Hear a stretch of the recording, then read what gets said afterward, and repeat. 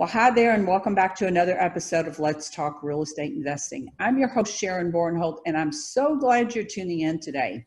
I'm also excited to catch up with my guest, Mike Simmons, since it's been a while since we've done a podcast. In fact, it's been a long while. We talked about that a little bit earlier before the show.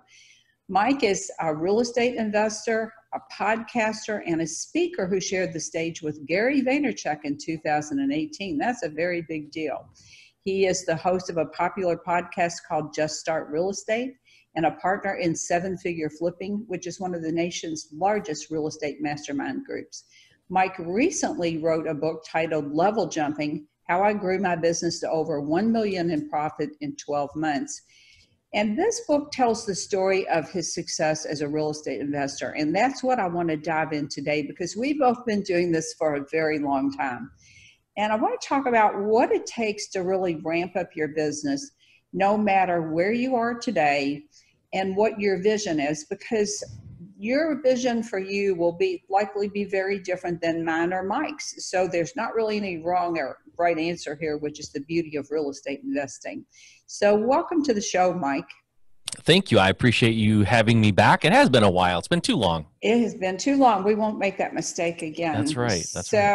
When I found out that you're about your new book, I like to kind of do a little interview stalking. So I went and checked out the book, and I love the line that you have in there where it says, starting a company is easy. Anybody can do that. But growing a company that is profitable and building a team that cares about the success or failure of your company is not so easy. Boy, that is just huge. And I want to talk about all of that. But before that, for anybody that might not know how you got started, tell everyone a little bit about your background. You weren't always the superstar, were you? That book writer, stage share. We all had humble beginnings, didn't we? That's right. And mine could not have been much more humble. I Midwest, a Michigan guy, born and raised by, my father was a Marine, then went to work in the automotive industry, very blue collar, very disciplinary type environment, and no entrepreneurs. We're all union, kind of like go, work as many hours as they'll let you work, get all the overtime you can, work for 30 years or 40 years and retire. That's kind of what I was told was the plan, and that was the dream. And I believed it because I was a kid, and what your parents tell you is you typically believe, and there's nothing wrong with that, FYI, it's fine. But some of us have this pull inside of us that pulls us in a different direction, and sometimes it takes longer than others. And for me, I worked in the union jobs. I worked for UPS. I worked for the automotive industry. I worked my way up into those industries, into the automotive, and like a mid-level management kind of a position. Made pretty good money, had a good job. It was as stable as a 9-to-5 job can be, but I knew I was drawn somewhere else. And honestly, although I had achieved some success in the automotive industry, and by the way, I went back to college as an adult with kids and a house and a full-time job. So like I bought into that everything, right? And it's, for some people, that's absolutely dead on what they should be doing. But I got to a point where I was not really happy. I just didn't like what I was doing every day. And I felt like I told somebody this for the first time recently. I've known this my whole life, and I kind of remember this feeling, but I've never told anybody until recently. Even as early as in my early 20s, when I was just getting started in my life and my career, when I went into work, I had this weird nagging feeling that I was wasting time. Like I wasn't where I was supposed to be, like I was misplaced. And it's a weird feeling, and I didn't really think a lot of it back then. And by the way, it took me years after that to actually do something, but I didn't know what it was. It was just something in my body when I went into work said, you're not even supposed to be here. Like you are putting off what you should be doing. So anyway, long story short, I got to a point in my life where I had gone back to college. I had a good job. I had good income, but I wasn't happy with my life. When I woke up in the morning, I wasn't excited at all to go to work. Matter of fact, I dreaded it. I couldn't even enjoy a Sunday because I knew the next day I had to go to work. So it would even ruin my Sundays. And I started looking for ways that I could escape that rat race. And the only thing I could think of was investing. And at the time, it was like stocks and the stock market and day trading and things like that, what I thought was going to be the goal. And I started researching that stuff, and I just, long story short, I absolutely hated it. I hated stocks. I hated reading about it. I hated learning about it. I just didn't like it. So I would always gravitate towards something else on the internet, like sports or something. And eventually, though, when you Google investing and types of investing and how do I make money investing, eventually you will stumble on real estate. Even back when I started this, which was this whole like journey toward real estate, started back in 2003. And I found real estate, and I just fell in love with the success stories and all the different websites. And I started buying books and going to seminars and RIAs. And honestly, I did that for like 5 or 6 years before I actually made my first offer and got my first property. So what happened in those 5 years? A lot of spinning my wheels, a lot of paralysis analysis, a lot of fear-based thinking.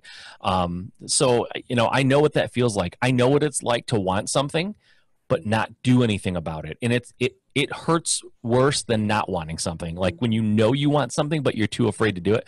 So I went through all of that, and then eventually made an offer, got a house under contract, did my first deal, made a decent, I mean, for me, it was like $1 bazillion, but I made $15,000 on my first deal, and I was off to the races. That was, I knew then what I needed to do, and I knew where I wanted to be. And I ended up still working my 9 to 5 for a few more years because two things. I have kids, I have a house, I have a mortgage, I have a wife who's conservative, and it just wasn't going to be a popular thing for me to leave at that point. But I worked there for another 3 or 4 years, and then I went out on my own and haven't looked back. Mm-hmm.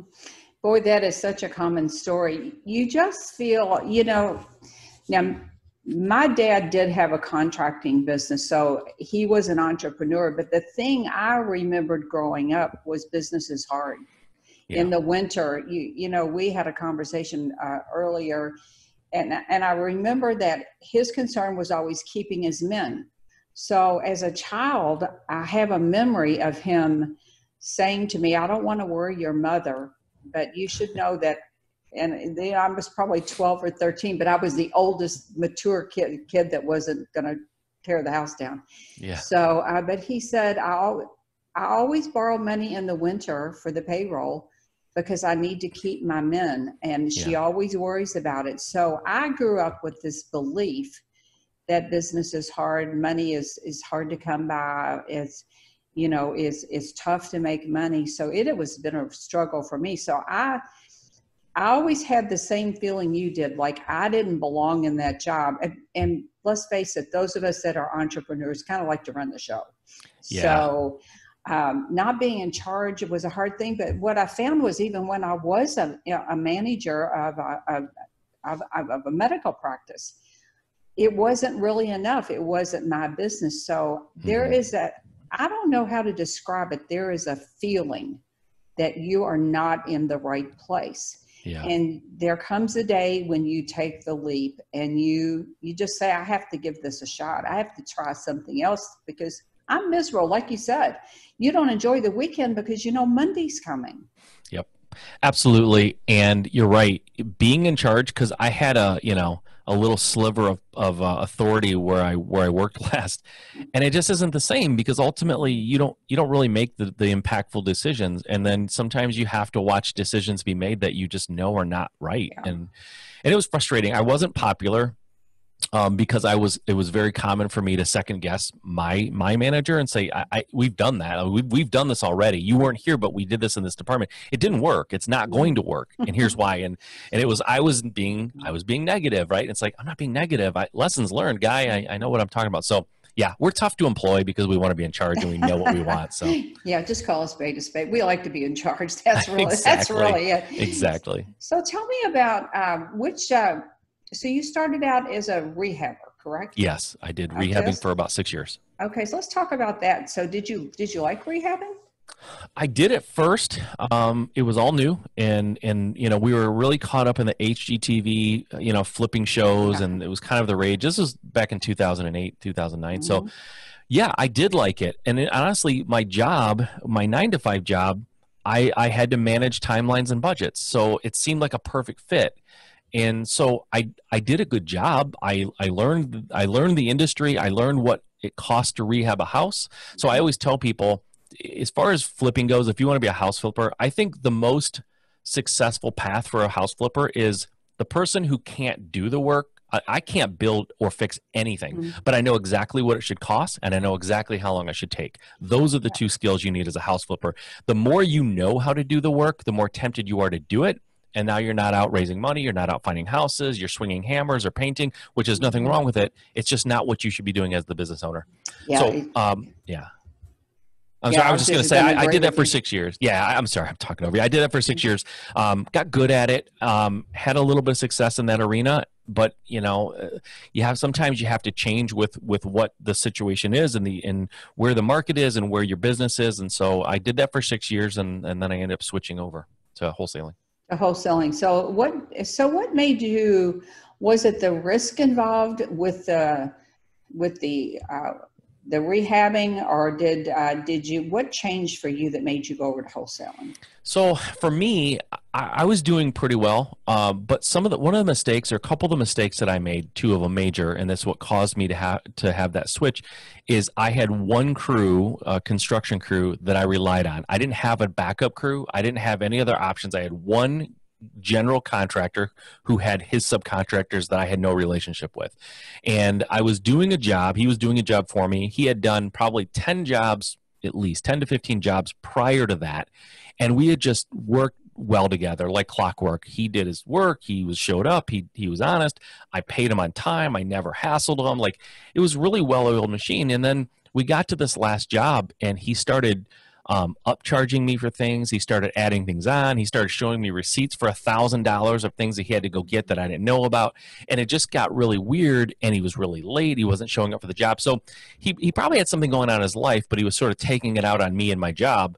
And so I realized 3/4 of the way through the job, like, I'm going to have to find another contractor, because this guy, I'm not letting him on the next job site. He's obviously spiraling a little bit, and I can't use him on the next job. Well, on that exact same job, second mistake I made back then was I relied on a realtor to find deals for me and to give me the ARVs, let me know what it would sell for. And I totally trusted and relied on him, didn't double check anything. So on this particular job where the contractor kind of went south on me, the realtor just missed the comps, like just missed them by a mile. It wasn't worth nearly what he thought it would be worth. So once it was done, not only did I overpay for the rehab, I didn't end up selling it for nearly what I was supposed to, which is fine. Mistakes happen, but the contractor had a very cavalier attitude about it, kind of like, oops, well, what do you want from me? And it's like, what I want from you is your whole existence on my team is for this. And so I was like, okay, well, this obviously isn't going to work. So I needed to find a new crew from scratch, and I needed to find a way to evaluate the properties from a ARV standpoint and to find deals. And I had relied on these two people for really the health of my business, which is a mistake. I know that now. But in the meantime, I still had leads coming in, because that was on me to get leads, or partially on me. My realtor helped me, but I was getting leads at this time through direct mail as well. So some were still coming in from my efforts. And I didn't have a crew, and I didn't have a realtor, and I was sort of like, what do I do? So I got these leads in. Well, recently, around that time, I had gone to a meetup, and I had spent some time with some local house flippers like myself, friends of mine actually, that I had cultivated these friendships, and they were complaining. Everyone had the same complaint. I can't find any deals. Like, there are no deals out there. I'm literally, my company's dying because I can't find enough deals. So I had this deal come through, and it was great. I went and got the contract because I'm just proactive and kind of, I go for it that way. I don't really think about it. I'll sign the deal and I'll figure it out, right? So I was like, well, I can go out and try to find a crew and a realtor. I can kind of build my team fast, or I know this guy needs work. Like, he needs jobs. He needs deals. So I called him up and I was like, hey man, I got this house under contract. And I just told him what I wanted for it. I didn't tell him what I got it for. I just said, this is what you would have to pay if you want it. And he goes, give me 10 minutes. Call me back in 10 minutes. He said, I'll take it. I was like, whoa, was that easy and fun? And are you kidding me? That's how this can work. So I wholesaled to him, closed in 2 weeks. It was just so easy. And by the way, in Michigan, the average flip profit is in the $20,000 range, somewhere in there. That's a base hit. It's nothing to write home about, but it's pretty solid. I made $15,000 on that deal, and I didn't do anything really other than find it, which is something, by the way. But so the next one that came across, I just called the exact same guy. I didn't have a buyer's list. I didn't know anything about a buyer's list. I just called him and said, hey, I got another one. It was very similar to the first one. I bought it for the same thing. I gave him the exact same price, and without even looking it up, he said, I'll take it, because he knew the area. And that was another $15,000. And I was like, wow, a wholesaler was born that day. Literally, you could have literally watched me hatch out of an egg. That was me. I was a wholesaler, and that's all I wanted to do from that point forward. And I just finished up my other projects, and I stopped flipping from that point forward. That's very similar to my story. It was just so much easier with really little to no risk. As long as you bought the house right, you could sell it in a hot 5 minutes. And I tell people all the time, you don't need 24 people on your buyers list. You know, same 5, 6, 7 people bought all my deals all those years. Yep. And I knew where they were going to buy. Now, the only exception would be that I had a buyer for some period of time that bought in what I call the really low end areas where the cash cows are. Those deals I used to throw away. And when he was around, I would just say, go look at it. Tell me, this is what I want. You know, it was just like, I didn't even drive to look at them, but I threw away a lot of deals, but it was just easier. It was just easier, but I would caution people to say, it's easier when you're an experienced investor. That's the key. I think I don't necessarily think it's easy for a brand new investor that's never done a deal, because they don't know how to do ARV. They don't have a buyer's list. They don't have relationships and that sort of thing. Yeah, I feel really lucky. I didn't realize at the time, but having 6 years of flipping experience made me a much better wholesaler. Yeah. And I agree with you. I think that the real misinformation or the misconception that people have is, when you're new in real estate, start off by wholesaling so you can get some quick cash to build money or to build up money so that you can eventually start flipping. And that can work, but I don't know that is the easiest path. That's not what I would do if I was starting over with no knowledge, or if I was trying to, matter of fact, I could tell you, my daughter came to me, who at the time was 24, about a year and a half ago. She came to me and said, I want to start investing in real estate. What do you suggest I do? How do I get started? And what do you do? Well, I've been wholesaling houses now almost exclusively for about 5, 6 years. And I said, I would start by flipping if I were you, because what people don't realize sometimes with wholesaling, yes, you don't need the money to buy the house usually, right? You can get by without having the money for the house, but you have to generate leads. And sometimes you do that. It costs money. You have to buy lists and mail out postcards or letters or whatever the case may be. There is money involved. With flipping, there are people who are handing, serving up deals on a silver platter, and those are wholesalers, right? That's what we do.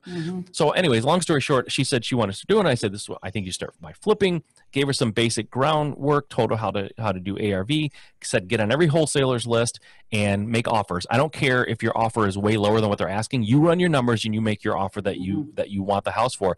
And within a month, she had 3 deals. Wow. Right? So, and she didn't put any of her own money out there. She used wholesalers to find them, and she used hard money to buy them. Yep.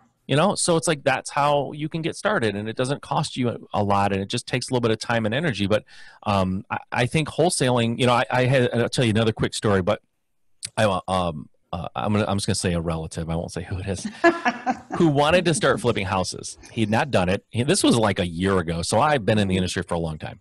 And he started telling me why wholesalers don't have any risk or any money in the game, and how house flippers take all the risk. And so wholesalers really don't deserve to make much money. And I was like, what?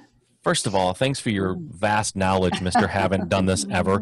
But I said, you know how much money I spent last month in marketing costs? By the way, there's no asset attached to a marketing cost. You send it out into the ether, and based off of experience and history and what you know, it should come back and you should make money. But theoretically, you can spend all the money you want on marketing and nothing could come of it, right? Exactly. And I've had those months. And he's like, well, and I said, but you buy a house as a flipper, and the minute you buy it, it's worth more than what you paid. And as you rehab it, it's consistently keeping ahead of what you've put into it is what it's worth, right? So yeah, there's risk when you're flipping, but honestly, I would say it might be less risky, especially at scale. Like wholesalers at scale are spending tens of thousands of dollars on marketing and all that stuff. And so anyways, that was a fun conversation. Well, yeah. And I love those stories because people, they really believe that. And they don't see the value in the fact that you do spend money on direct mail. You go to networking events and you do work. You work your contacts and you do all the other things that you do marketing wise. Yep. And this builds up. Maybe you'll network with somebody for 2 years and then one day they'll call you. So there's work and Yep. there's actual money behind the marketing end of this. And it's greatly undervalued with some people, I will say. Yeah, totally. And as a marketing person yourself, Sharon, I know you're a very, very good marketer. As a house flipper, once I started wholesaling, I knew how house flippers thought. I know what my client wants, and I know how to deliver that to them in a way that makes sense for them and makes it easy for them to make decisions. When you're starting off new and you're a wholesaler, you don't know how to flip a house. You don't know what your client even wants or how their brain works. So it just made sense for me. Yeah. And I think wholesaling is a hard strategy personally to start out with. I do too. So now you started out like so many of us, like to say a one-man band. How long did you stay that way? A long time. I had some limiting beliefs. I was a one-man. I think I didn't start hiring people until the end of 2015. So I started in 2008. So 7 years. Yeah, and that's pretty common, if not longer. I know people that have been investing forever and they still do everything themselves. Well, the circular logic that I was working with was I'm not big enough to hire. I don't have enough business to hire, but I couldn't get big enough until I started hiring. I couldn't hit that critical mass until I started hiring. So it's like this circular logic. Can't hire not big enough, won't be big enough unless I hire, you know. So that's kind of what the weird circular logic I was in. So building a team is something that people struggle with. I don't know a single person that hasn't just wanted to bang their head against the wall when they started doing this. Yep. So I know that one thing that I respect about you and some of what I call the more enlightened flippers and wholesalers today is that they think about culture. They're not just hiring for a job, which rarely means that the person is invested in your business in any way. So let's talk about how you hire people that will be, how you get successful hires, and what are they doing wrong in this process? Yeah, well, I'm going to take one quick step backward and explain the overall problem with entrepreneurs hiring in general. It's the same thing I saw when I was in the automotive industry. They would take the most talented engineer in the engineering department and they would promote him to manager or her to manager. And then you have the most talented engineer no longer doing engineering. They're managing engineers, but they're not managers. They're good technicians. They're not good managers. So we do this as entrepreneurs. We start a business. We're a one-man band or a one-person band. We get good at finding deals. We get good at negotiating. We get good at flipping or however you're doing it. And we get good at all these things. But then we start hiring we start hiring people to do those things. Now we have to teach and manage people how to do it, and not everyone is a great teacher and a manager. So that's why a lot of times the wheel starts falling off and they think, oh, I hired the wrong people, these people are bad. The people may not be bad. You might be bad. You might be a bad manager, and we don't and so we default back to what we know, which is I'm just going to do it myself, and then we get in this vicious cycle of not being able to build a team. For me, building a team, I'll tell you what, I made a lot of mistakes in my book. The subtitle of it is How I Grew My Business to Over 1 Million Profit in 12 Months. That is literally like my second business, because my first business, I was a house flipper. This is my wholesaling business that I built up like that. And I made a lot of mistakes. And as I was growing the business through that first 12 months of being a wholesaler, I burned through a lot of people, to be perfectly honest. I brought them in. I expected things from them that wasn't probably realistic or fair. I expected them to be like me, which not that I'm remarkable, but it's my business. So I will literally do anything I have to do to make sure I get it done. And not everybody's like that, right? Especially not when you're bringing them in and sort of like you're really just lighting them on fire and watching them burn out. And I was really burning through people. So it took me a while to realize what culture meant and what it meant to, like, what I call in the book, you create this relationship bank, okay? And you can't just take withdrawals from a bank. If you don't make deposits, you will be overdrawn. And I think relationships with your employees are like this too. In other words, I hire them day one, I start screaming at them and telling them what they've done wrong. They're gone. They're out of there, right?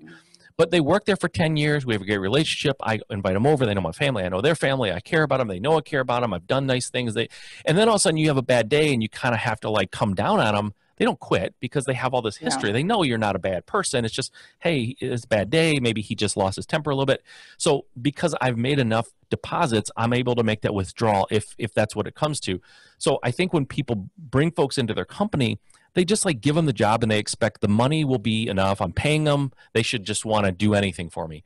And everybody's not motivated by money the way some people are, right? Maybe not even like the millennials and the younger generation. They value autonomy. They value some of the other small perks that you might get. And the money is great. It's necessary, but giving someone a raise doesn't necessarily mean they're going to work harder for you, right? Right. And that money just becomes, it's like, if you're making $1,000 a week and I give you $200 raise, after 6 months, that $200 is expected. It doesn't feel like anything special anymore. So there's a lot of things that you can do. And I became a big fan of personality tests, like the Colby, the DISC. There's something else called the Culture Index. I really, really, really utilize those things. And I know they're not perfect, but they help paint a picture, an overall picture of the person that I'm bringing in. And if the tests tell me that they're not detail oriented and I'm bringing them in to like deal with title issues and things, and I know that the test said this person is not great with details, I can't expect him to do that job very effectively. So I do rely on those tests to give me a baseline of who I'm dealing with, knowing that everyone's life experiences sort of can modify their profile a little bit, but I do like personality profiles. I think they make a difference in the hiring process. Well, I've heard that a lot from people lately. I think again, it's a maturing of the real estate investor world. I really do think that's it. But I love what you said about the relationship bank. If you don't make deposits, you can't make withdrawals. But that's a great way to look at it, because it's hard to get somebody as invested in your business, your profitability, in taking care of your customers as you are. I faced that in my last business. And a challenge I had in the home inspection business was I could get somebody that was great technically. They could be so good technically, but they couldn't have an intelligent conversation and not make a realtor furious. Or I could get somebody who was great with the people and maybe their technical skills weren't so great. But in that business, you really had to have both. And if you were lucky enough to find both, that was called your future competitor. Yeah, totally. And those relationship deposits, by the way, that works for personal life too, in my opinion. But those relationship deposits, and I say deposit, we're using that just as a metaphor. Like we had an employee at one point, she had her father needed therapy, physical therapy, and it was in the afternoon. So she literally needed 2 hours off from 2 to 4 every day. Like what company can accommodate such a weird schedule? But we did. And that alone, like the money was great, but she didn't want to raise. She wasn't like, she was a hard worker. The fact that we gave her that leeway meant the world to her. It was everything. She would have done anything for us because we just made some concessions that sort of fit what her life required. And those are the kind of things that can go a long way. So yeah, flexibility and autonomy. And if your child is sick and you can work from home, that's huge for somebody that they can't get if they're working for Ford Motor Company or wherever, because they're not going to, in most cases, allow that flexibility. Yep. So one thing that intrigued me about your book and your story in general, going from barely profitable side hustle to a business that generated over $1 million in profit in 12 months, that is huge by anybody's standards. But you referred to that as level jumping, and I love that term. So I want to talk about that. First of all, what the heck is it? And so that people understand, what exactly are you talking about?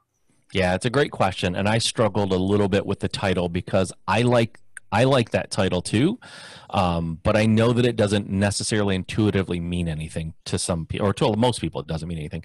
So what I mean by that is, in the way that I was able to do that is, it's in the book, but what it's not is a list of software and tools that I use to grow my business, because I'm a firm believer that software and tools come and go and they're great, but that is not how you grow a business. You can't grow a business with just tools, right? So I know that it took hiring, it took building the culture and all these things, but how did I do it? So for me, and it's part of in the book, I cover this in later chapters. It's masterminds and mentors. My life changed. Like, you can see the hockey stick growth happened when I joined a mastermind that was full of good people and run by someone who cared and had a lot of members in it that were farther down the road than me. They were kind of where I wanted to be, and I was where they were 4 years earlier, 3 or 4 years earlier. And once I got around people who thought like me, people who were rowing in the same direction that I was rowing, and then maybe most importantly, people who were just farther down the road who could kind of point out the potholes that they fell in along the way. And if I could avoid the mistakes that they made, and I can learn from their hindsight, right? Can you imagine if we could go through our whole life with hindsight, the things that we could have avoided, right? Really. And I think masterminds and mentors give you hindsight on where you're going, which is so powerful. So I took a guy, Andy McFarland, good friend of mine, and I just, at the time, it was a small mastermind, and he was by far the most successful guy.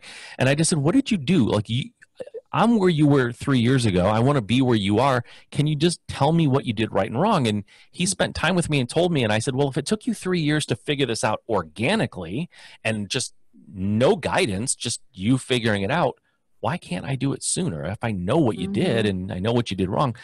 And he's like, yeah, for sure. So I did. That's exactly what we did. And then the other component is when you're building a company, you have to have a little bit of like, just go get it. Like, just start, just do it, have a little bit of risk tolerance. And so by surrounding myself with people like Andy and some other folks that were in the mastermind, I felt like I didn't just go to the next level. I was able to jump levels. I was able to jump past the next level and go to the one after that because I had someone showing me how to do it. So level jumping, that's how I came up with the name. Well, I actually love the name, and I don't think it's going to be hard for people to understand, but I just wanted to be sure. So, okay, so if you're starting here and you want to get here, there's a lot of things have to happen in the middle. Some of those would be systems. Some of those would be people. So if I'm here today, I mean, I'm 100% on board with masterminds and mentors. You can do it, I call it the slow, hard way, or you can invest in yourself. And it's hard to write those checks sometimes. I mean, we've all done it, and it's not easy to make that commitment because I'm going to tell you, those level programs do not come cheap. Nope. So, but you've got to think about, what's my vision for my business? And if you're doing 5 deals today and you want to be doing 30, that's a 6x factor. Yep. You don't necessarily have to be thinking of 200, but you can jump levels. And then maybe if you get to 20 or 30, then maybe it's 100 for you. Maybe it's not, doesn't matter.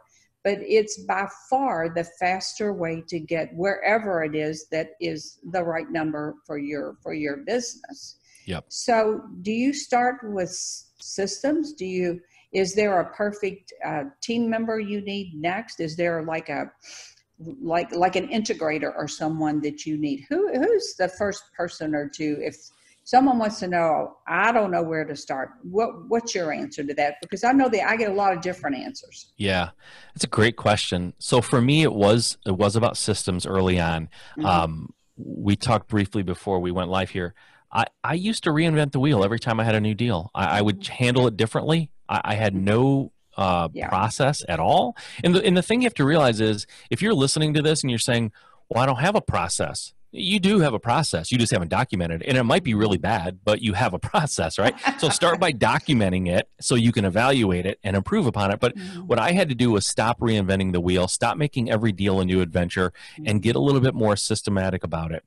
And then as far as who do I hire first, my answer to that is always this. It really depends. And I'm not going to just leave you with depends, because I despise when people answer questions that way. But look at what you're doing in the business that you either hate or you are bad at, objectively not the best. And that's where you start. So it could be different for everybody. I'm not a gifted salesperson, so I knew early on I needed a really good, legitimate salesperson to help me go to the next level. It wasn't going to be me. I was competent, and I was only competent because it was my company. If you hired me as a salesperson, you will be really sorry because I'm not good at it. So I had to do that. I also know when I've taken many personality tests, I've taken them all, and without fail, every one of them tells me in bold block letters, you have no attention to detail whatsoever. So for me in my business, the actual very first hire I ever made was for what I call a transaction coordinator, which in the wholesaling world is someone who takes all the contracts from the sellers and the buyers, they send them to the title company, and then they interface with the title company on all the details that have to get done to get that property to the closing table and ultimately closed. And I'm bad at it. I hated it. And I hated it and I was bad at it. So it's like a double whammy. I knew I needed that person in my company, and I hired her, and she was great. She was the first person I hired.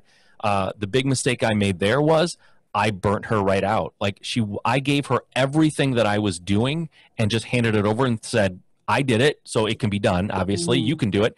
And at one point, things were falling through the cracks, and I finally had to confront her about it. And I said, listen, what's happening? Like, why didn't you do this? Why didn't you do that? What happened here? And she said, I literally fall asleep on my keyboard every single night. When I wake up, I start working, and I go to sleep, and I wake up at some point in the middle of the night with my head on my keyboard. I can't keep up with what you're asking me to do. And I had to take a good look at it and go, wow, I was asking her to do a lot of things, not just transaction coordination. There was a lot of things, and I had to pull some of that off her. And once I put her in a clear, well-defined lane, I call it, like put her in her lane, she excelled. She was great. I was asking her to act like an owner of a small company when that's not what she was. And she wasn't being compensated like that either, to be fair. She was being paid to do a job, and I was asking her to do 3 jobs. Yeah, I think we're often guilty of that because that's the way we are. We're the people that dive in and do whatever. And if you're I can't tell you how many nights I've been up at, I won't even tell you what time, doing stuff that I had no business doing. That should have been my first clue that I should be hiring it out. Yeah. But we hang on to stuff, and it's never going to be done exactly like you would do it. Like you said, very often it's going to be done better than you would do it because it's not it's not what you like to do, or you're not good at it. Yeah. But that is so, you're back again to treating people like people, which I think, to expect someone to work 8 full hours for 8 full hours pay, it just isn't going to happen. You have to get real about, and more about what is it you want them to accomplish. And maybe that's, I want every deal that I give you to go smoothly and all the details so that I make the money. I think we have to change our own mindset. Would you agree with that?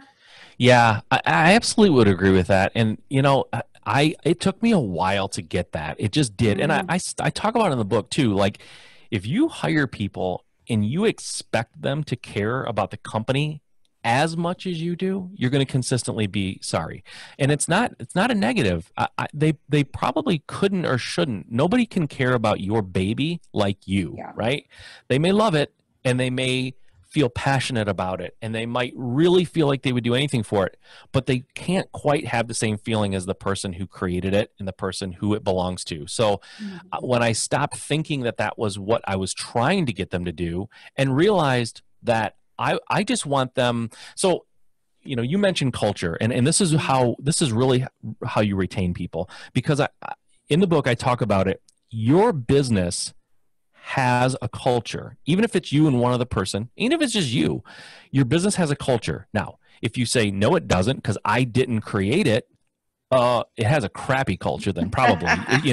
Every business's culture is like its personality. Your business culture is your business personality, and your business might have a bad personality. It's because it's not been put in check. It's not been cultured and cultivated. So it's important that you create an environment that makes people want to be there. I have worked for companies when I was working 9 to 5. I've worked for companies that I hated walking in. I was miserable all day, and I never wanted to come back. And honestly, I've worked for companies where I got up and looked forward to go in because I enjoyed the people. I enjoyed the culture. We had a lot of fun. We got a lot of things done. And there was one company in particular that I worked for that I was like, I'm going to retire here. I love this place. And I didn't end up doing that because the company went out of business. But the culture was unbelievable. Everyone loved being there. And that's, if you can create that, I always think I use that company as sort of like this. This is the goal, right? If I can make people feel like I did when I worked there, the rest will take care of itself. I wasn't making, that's not where I made the most money, but it's where I was the happiest. Yeah. Yeah, that's a really great tip. And you're right. If you haven't consciously created culture, you still have one, and you need to really take a look at where you are. I Yep. love that. But I love that you talk about masterminds and mentors, and that I think they are truly the secret sauce for really fast growth and profitability. And um, yeah, one thing I want to circle back to this. It's not easy. It's not always easy to write that check, but invest in No. yourself, because the rewards at the end of that are so much bigger, and it's so much less painful Right. getting to the next step. Yep. So tell people again, I'm going to put this in the show notes, but the title of your book, which I actually really like. Thank you. I appreciate that. The title of the book is Level Jumping. Level Jumping. Okay. If you could give folks out there one piece of advice listening today, wherever they are, people right now are discouraged. A lot of people are discouraged. They are ready to throw in the towel. They feel overwhelmed by real estate, with its ups and downs and cycles and coronavirus and everything. What would your advice to these folks be? For people who want to start, or people who already have a business? Both. Okay. So for people who want to start, I would tell them there is no perfect time to start your business. I started in 2008. It was what the general public would tell you was the worst time for real estate in the history of the world. Turns out it was the best time for real estate investors. It was great for us. So there's no perfect time to start. Don't listen to the media. And for that matter, I don't want to say don't listen to your friends and family, but they're going to try to protect you. They're going to try to protect you. They have nothing but your best interest in mind, but they don't know. Don't listen to anybody who doesn't have a business that you envy, or that you aspire to, because they just don't know. So start now, get started. That's my number one advice for new people. Do some research, learn a little bit, learn just enough to get started, and then learn a little more, and then act on that. It's all about implementation and just going out and doing it. So that's what I would tell a new person. Someone who already has a business is, I talked to someone a couple of weeks ago, someone from our 7-figure flipping mastermind. He called me and said, I need to talk to you about my business during this was like, I think a month ago or maybe.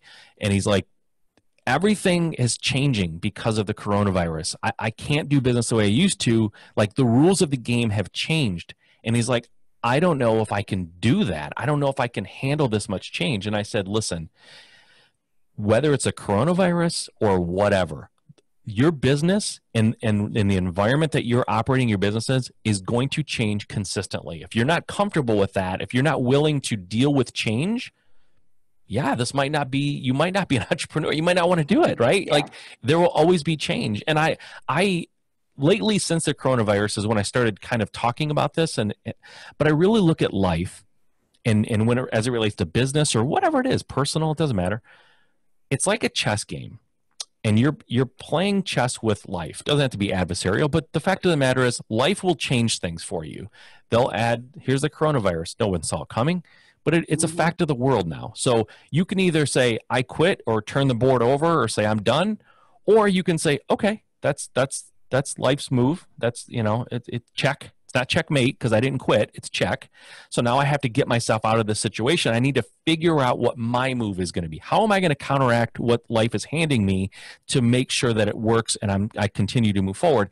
And that's what entrepreneurialism is. It's just you're playing chess with life, and it doesn't mean that life's against you. It just means they're making moves and you have to adjust to it. And I think when you already have a business and you're going through time like the coronavirus, or maybe you have a divorce or something happen personally, you have to adapt to the situation and figure out what your move is going to be so that you can still thrive. There's a book called, I think it's called Who Moved My Cheese, or I'm trying to think of it. Yeah. Right. It's like that is life. It will always change. You just have to change your approach. You have to move with the cheese. That's just the way it is. It's not good or bad. It's just a fact. It's a fact. And if you're in this business anytime at all, you'll know that real estate is very fluid. It changes. Interest rates are up, interest rates are down, deals are hard to find, deals are easy to find. Yep. And that's what is the one thing that will, I think, determine your success, is being able to pivot. And you will need to do that. Totally. And the good news is, for everyone listening right now, real estate investing can work in any market, in any environment. It can work. It may not work the same as the way you're doing it now, but it will and can work. I know too many people that have been through all the market cycles and they're still here and they're still doing fine because they just adjust. They adjust with what's happening. So don't be discouraged by the coronavirus. Don't be discouraged by, oh, it's a seller's market, it's a buyer's market. None of that. It's just look at the situation and make decisions and move forward. And honestly, I think in life, when you think you've kind of reached the end of your rope, or like I'm struggling, it's too much, I want to quit. Usually, right on the other side of that is a breakthrough. Usually, so you just have to have that faith in yourself. So that's what I would say. That's a great point. Now I know that you've got and seven figure flipping. You all got an event coming up in the fall. You want to talk about that a bit? Yeah, totally. It's called Flip Hacking Live. It's in October. It normally is in San Diego. This year we're holding it in Orlando. So we're excited about the change of venue. If you go to fliphackinglive.com, you can check it out, get all the dates and everything. It's mid-October. I can't remember the dates off the top of my head now, but it's mid-October. It's 2.5, really 3 days. We say 2.5, but it usually doesn't get over till 4 o'clock on the third day. So it's 3 days of real estate investors getting up on stage and sharing what's working for them, sharing their strategies, their tips, everything that they know that they're experts at. And I can tell you the best thing about this event, far and away, is we don't fly in these professional speakers from around the country to talk about real estate. What we bring up on people that we bring up on stage are people who are doing it right now. They're in the trenches, they're operators, they're, the leaders of their companies, and they're not professional speakers. It's not always super polished, but the thing about sometimes the unpolished actual, technician or the person who's in the trenches is a lot of times you get the polished people up there and they kind of give you just enough to get interested, and then they send you somewhere to spend more. No, these guys they don't have nothing to sell. They're just dumping information out, and they don't know, I say it kind of tongue in cheek, they don't know what not to share. They just share everything because they don't have that filter. So it's a really, really powerful couple of days where you get to listen to and hang out with, for that matter, network with some of the smartest real estate investors from around the country, and they're just giving it all out for free. They're just giving you their knowledge. Well, I'll be sure and put a link to that, and also be sure and check out Mike's podcast, Just Start Real Estate. It's a great podcast. Mike and I, we both started, I think we said both around 2013.